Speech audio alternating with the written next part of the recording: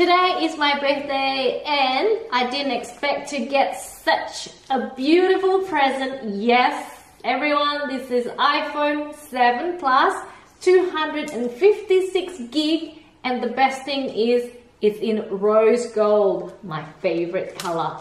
So I'm just going to take the opportunity today to unbox this precious moment so I can treasure them forever. Well, not forever, until I get the next version of iPhone. So yeah, let's have a look. But before I unbox this, I need to say goodbye, farewell to my iPhone 5S. This has been with me, and I'm sure in my other videos you can see that I've been carrying this around with my Melody cover and Kitten's cover case at the back. So it's very sad because I still love this phone because it's very compact. I'm going to unbox this very special iPhone. It's huge. I don't know how long it will take for me to get used to this big iPhone compared to my little compact one. Let's do it. Okay, wow. They even have like an instruction on how to open this. Just follow the arrow and oh, look how easy is that. I don't even need to find scissors to open it. And oh, okay, designed by Apple in California but assembled in China, I suppose. Oh wow, okay. See the comparison? It's like mama bear and baby bear. Okay. Everything else is the same, but I'm just wondering with the wireless earphone, because I think it's not included. Yep, I have to buy them. But notice it's got the separate adapter for the earphone and for the for the earphone. It's got a separate adapter, so I have to remember to bring that, otherwise I won't be able to plug in my earphone. So yeah, everything else is standard, and let's switch it on. Oops.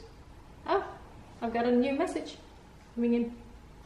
Okay, I suppose everything else is standard, but it's quite heavy. Oh, yeah, it's heavy. But hopefully this passed the test of the next test, which is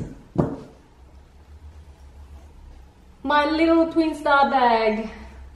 Yes, it has been with me everywhere I go, because what I love about this bag is that it's got the plasticky thing at the back. I'll show you. So I normally put my credit card and my money inside, but I normally put it like so, and then I can lock it. But then look at that, I still can operate my phone whilst in the bag. Nifty, huh? But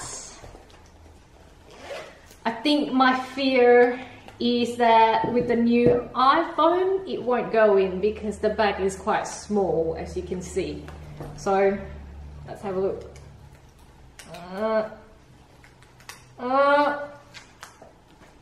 My favorite little twin star bag will not fit my iPhone 7.